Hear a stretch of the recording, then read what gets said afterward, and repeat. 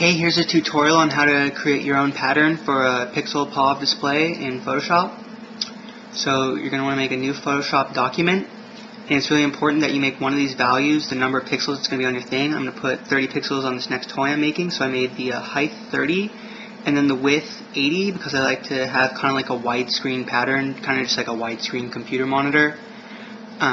So I'm going to change the background from white to solid black, which is 000, and it's really important that you use exactly 000 instead of like 532, because 000 is going to make the LED completely off, which is going to provide the highest amount of contrast to the LEDs that are on.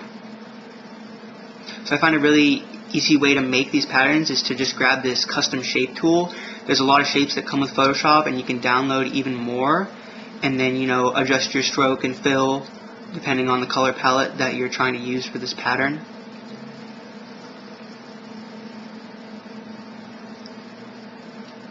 And I'm just going to drag out a couple of these.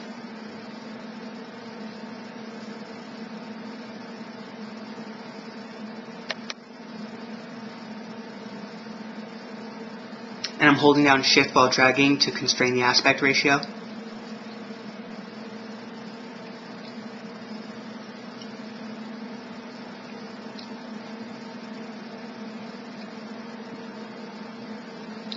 Okay, so I'm pretty happy with that.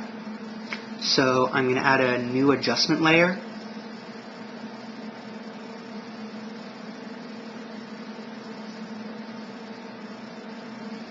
And I'm going to add the curves adjustment layer. And then with the curves here, my goal is I want all the pixels to be either solid red or solid black with no anti-aliasing. And this is really important because it's going to provide the most amount of pop to your pattern. Okay, so let's say we wanted to take this image that we got off of Google Images and make it our pattern. We just have to save it. And just gonna drag and drop it on in here. And so it was a big image, so it's getting squished down to the size of our 30 pixels, and that's making it look kind of weird. So really we just need a few of these colorful tendrils. So I'm just going to scale it up. Yeah, that's okay. And then I want to make this pattern so that it's seamlessly looping, and you're never going to be able to tell when it reaches the end of the pattern and comes back to the beginning. So the way you do that is to first increase your canvas size, and our canvas size is going to need to be twice the size of the image. So if our canvas width was 80, now it needs to be 160.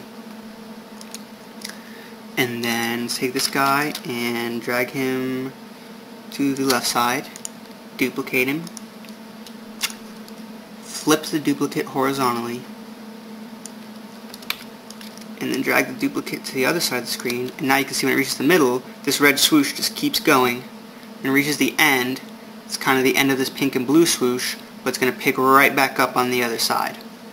So the only thing we need to do to this now is to get in here, bring in our curves adjustment layer, and on a picture like this, I really just want these kind of hotspot areas to glow a little bit more, so I'm going to curve up these highlights a little bit.